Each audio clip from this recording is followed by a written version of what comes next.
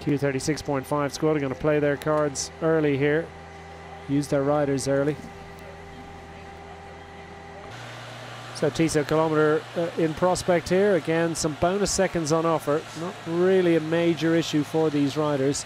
Torsten Train starting the day 17 minutes and 2 seconds down, and Roland Talman 11 minutes and 18. So suffice to say the GC is not of any consequence or interest to them. The folly thinking that it's possible, and now we see that Torsten Train would prefer to be racing alone here. Interesting that he went for a full-blooded attack there from the big ring.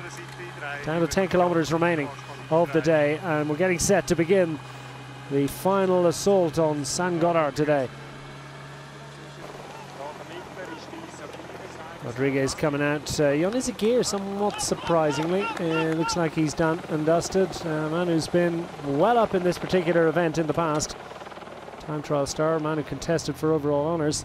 Train's gone solo. Now clear of Roland Talman. Get aside of some shenanigans out of the front of the main peloton. Looks like the Decathlon AG Tour Le Mondial wanted to get going here. Is this Gall? It is indeed. Felix Gall, who's schism. Here comes Paré-Pontre now to try and get things going as Felix Gall playing the 0-1-2. Valentin Paré-Pontre coming off that stage victory in Giro d'Italia just a few short weeks ago and trying to mine a rich seam of form and make the most of it. He's absolutely flying this year.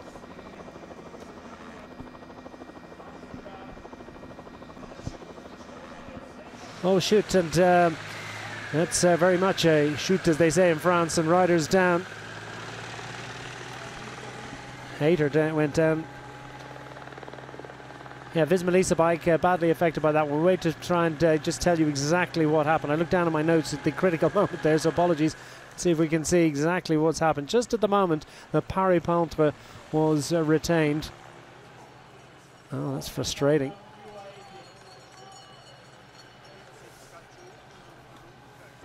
For your leader out front, still hanging on to an advantage, and here we have the amassed hordes of the UAE Team Emirates squad.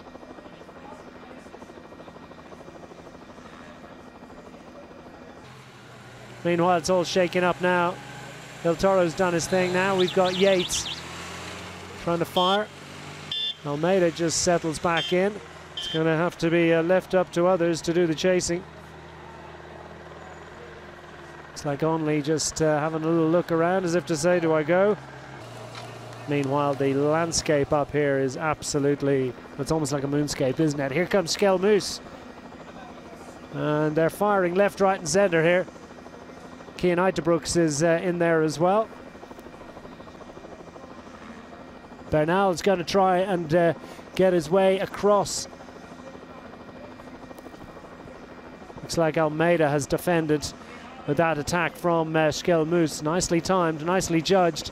And he's left Bernal in no man's land, and Uiterbrooks trying to cover it through that series of bends, taking him to the line now, and the final few hundred meters in prospect for your stage winner, and it is going to be victory on the line on stage 4 of the Tour de Suisse for Torsten Train of Norway and of the Team Bahrain Victoria squad. The biggest victory in his career, a massive success, and glory for Torsten Train as he takes victory on stage 4. We await the arrival, not too long now, of Adam Yates, and then we'll set the clock running to see what sort of an advantage he has.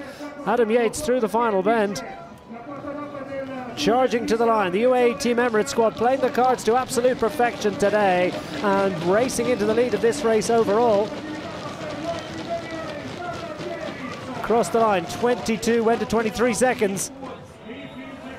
And through the final bend, Joao Almeida in the company of Matthias Skelmoose has got the stronger sprint here. Ordinarily, I'd bet on Almeida here. He's going to have to go the longer way round the final bend, but he's got the inside, and there's a little bit of a shenanigans here. Skelmoose wants this one, and the bonus seconds on the line could be critical here. Almeida winning the time trial, at least ahead of him in the time trial. Between those two riders, it's Skelmoose that gets the second on the line, and 1-3 finish for the UAE Team Emirates squad.